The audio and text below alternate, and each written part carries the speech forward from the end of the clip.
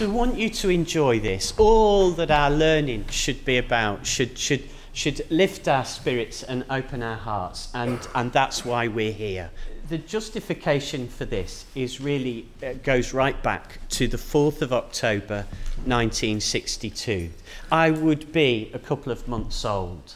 There would be an accompanying anxiety that I would be baptised quickly.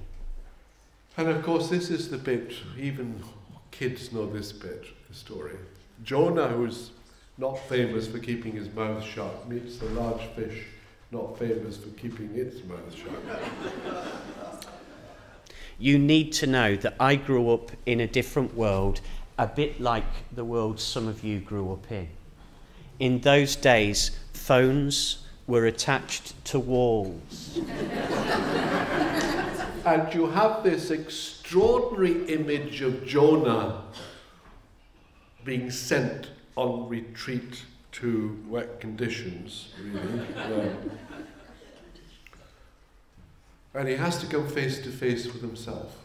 It was a different world, but it was, in some senses, a safe world. And on the 4th of October 1962, my mum immersed me into the Catholic Church.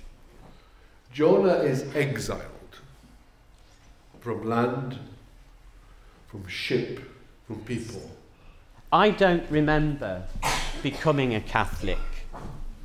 I just was one. And that's how it was.